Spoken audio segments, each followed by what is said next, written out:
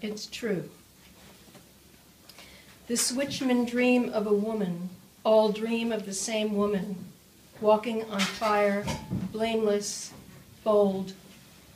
Her touch is cool, her mouth is clean. The switchmen only answer their own questions.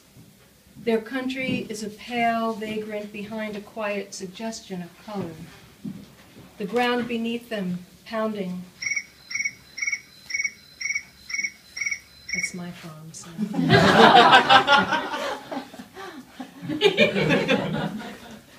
Their country is a pale vagrant behind a quiet suggestion of color.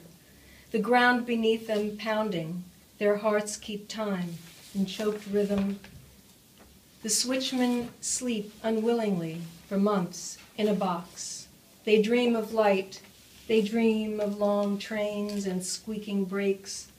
Light that swallows the moon and drowns stars. Coal dust floating like fish among the stars. These are kind of a sort of rewording of two poems by Nazim Hikmet, a Turkish poet. Will cold stars grow among the smallest stars? This, our great gilded sorrow.